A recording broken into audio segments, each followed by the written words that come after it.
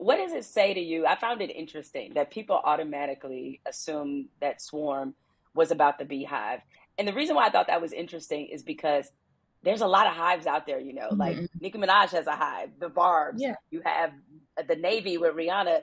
I mean, there's a lot to say about fan culture in general that's not really specific to Beyonce. So what did it say to you that people automatically assume that this was about Beyonce? Well, and at the same time, it's not even about Niger.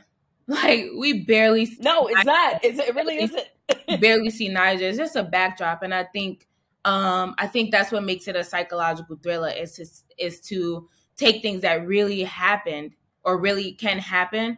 Not everything is, like they say, is fiction and not fiction or whatever they say in the beginning of the show. Some of it is fiction based off of real things that have happened or rumors that have happened. So I think that there is interesting dynamic for people to really be able to see themselves, right? Because if you make a completely different idea of a character, it's easy for us as people to be like, that's not me, that's not us, we don't do that.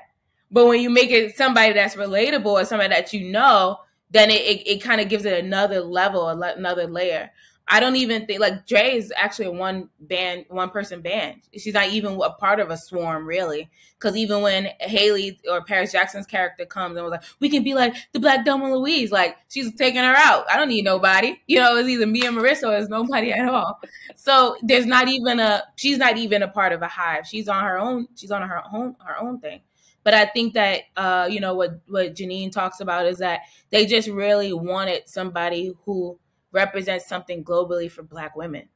Somebody who has done so many things in their career that has been amazing, that can make Black women proud. And so it's inspired by the artist who has done the most things, So I think it's not far for people to be like, oh, because the connections, there's obvious connections, that's the play on it, but it's deeper than just saying it's about her, because it's not about. But in these interviews, I don't want to argue semantics, because I could be like an a-hole, but is it about her really? Like, but no, I let people feel how they want to feel. Yeah. Well, and it's never bad when it is creative conversation, because there was definitely some in the Beehive who were in their feelings about seeing this. I'm like, a lot of y'all might be projecting, but a lot of people weren't though. I think people were in their feelings when they saw the trailer, but I think when you actually watch the show, it's not disrespectful to any like artist. Not disrespectful. It's like literally this girl's like, I love her. She's a goddess. Like, you know what I'm saying? Yeah, no, it's not at all. And I think the vehicle, Niger is just a vehicle of the trauma that, to me, that Dre is already experiencing. It has nothing really to do with her fandom or whatever. The fandom is just a vehicle. That's just the outlet in which she's expressing all these things. So no, I picked up what you were putting down. And so I just found it interesting that conversation was being created mostly by a lot of people who probably really hadn't watched, Swarm. Now, I know for actors, there's a certain process going into a character, but because of the type of role this was, what was your process coming out of this character?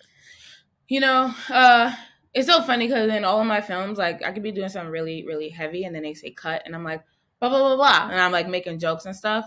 And it was the same way for Dre, to be quite honest. I took it very serious, the first kill that she has with Damson's character, because I didn't know. I do believe that acting is very spiritual. I often pray to be a vessel. I ask that God make me be a vessel so that these characters could authentically flow through me. And so it didn't change for Dre. So I wanted to be hyper aware and very vigilant of the fact that acting is like channeling sometimes.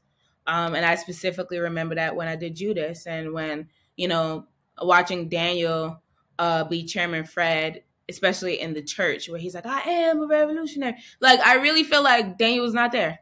I watched this man and I was like, he left.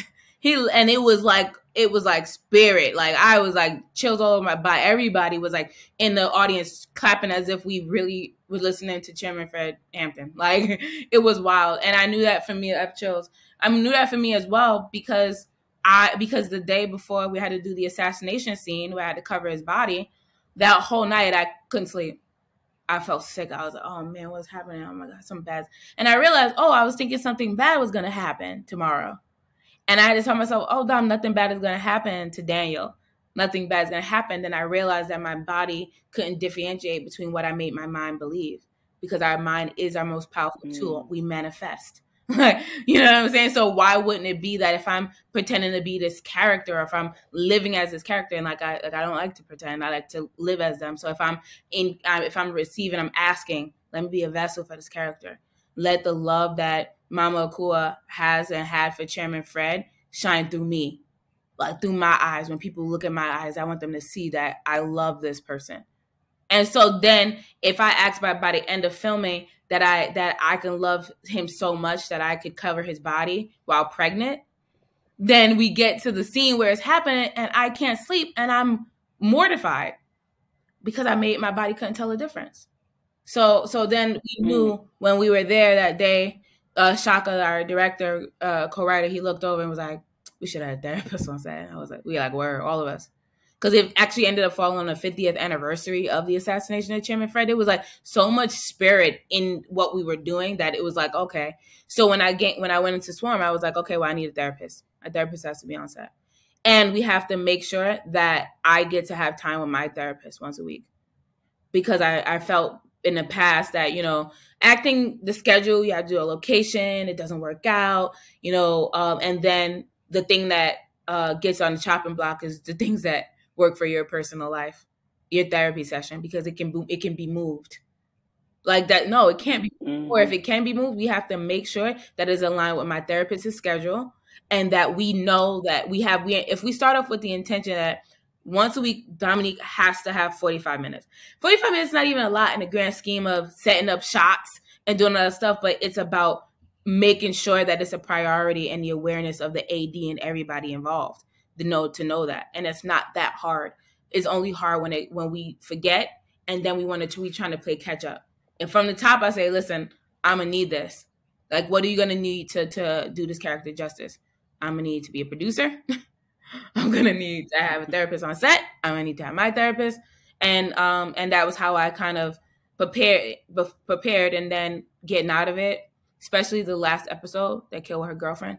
That was extremely, extremely hard. And I was like very, very emotional, and I couldn't stop crying.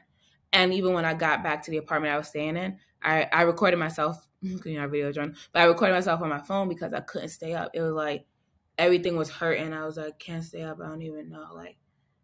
Like it was like my spirit was finally able to relax. It had fought so hard that day for protection, for whatever, I don't know, but it fought so hard.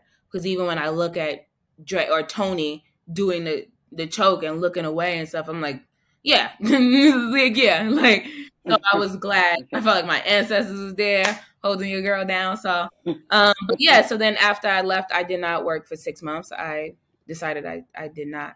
I've been working for a really long time, and you get this idea that, once you start, you don't want to stop because you don't want Hollywood to forget about you or whatever it is that people could say.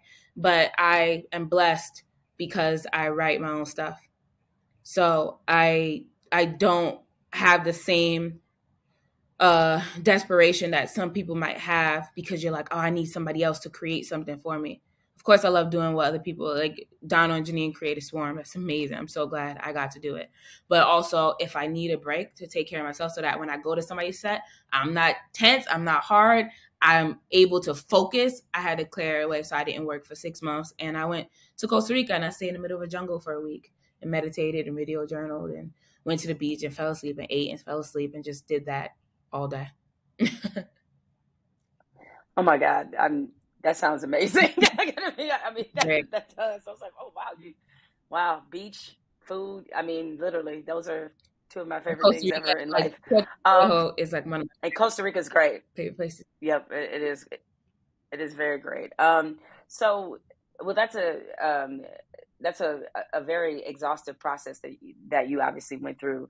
With Swarm, what are you hoping that people, or what are you hoping the impact will be on your career for you playing this type of character?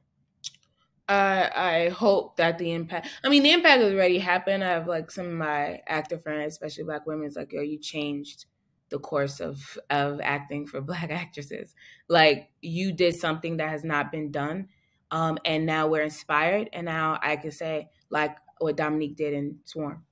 now I want to play a character like Dre because it's been seen now, you know. And so I'm very thankful to Donald and Janine and Amazon or Prime Video for having faith and like doing something that was odd. One of the first things that Donald really said is like, you know, I don't know if it's gonna work, but at least we can have the opportunity to just try and figure it out and see if it does. Like that's what art, like essentially that's what art used to be before everything had to be surefire, before everything had to be something that was already done to be remade because we know it works. What about the art that we don't know? Like, you know, I feel like there's a new inspired revolution that's going to happen again in terms of what we see from writers. And I think Swarm is a part of that. And so that's a beautiful place to be. And just for me, you know, I always wanted to be, I said to myself when I was in college, like, man, I want to be like Meryl Streep. She always transforms. She transforms in everything she does. And even if somebody doesn't like a movie, they can say it's boring. They can say this. They can't say she can't act. And I was like, so one thing I want is for them to be like, I don't know if I like that movie, but that girl could act her ass off. Like, you know, like, but that girl could. One thing Dominique gonna do is act her ass off. Like, that was something that I always wanted, to be versatile, to change the course of what we see for artists and actors. And so I'm very thankful that I feel like that seed is already begun. And just for me, like, I want to continue to do revolutionary roles and things that we don't often see us get to play. And I want people to be like, she can do it. And I don't have to fight for it, to be honest. Because Donald said, if that's the role you want, that's the role you get. And I did that with Swarm. And so I want people to be like, you know, when Dominique says she wants to do something, let's let her do it. You know what I mean?